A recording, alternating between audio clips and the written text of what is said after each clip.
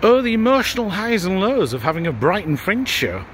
So after kind of like 7 punters last night, I was getting cocky and thinking maybe I'll get more than 7 punters tonight. But no, come 5:30, absolutely nobody turned up.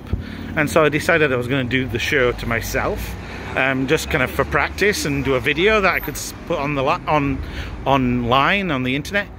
But then at 10 to 6, so a whole 20 minutes late, 2 people turned up, 2 whole punters turned up, and I did a show, and we finished on time, and then they said very nice things about my show. So it just goes to show, stop saying show, Mark, it just goes to demonstrate that you never know what's going to happen, and you just have to keep going. And again, as often is the case when I'm walking down this hill after my show, I'm a bit hyper, but yeah, I had a great time and I want to do it again.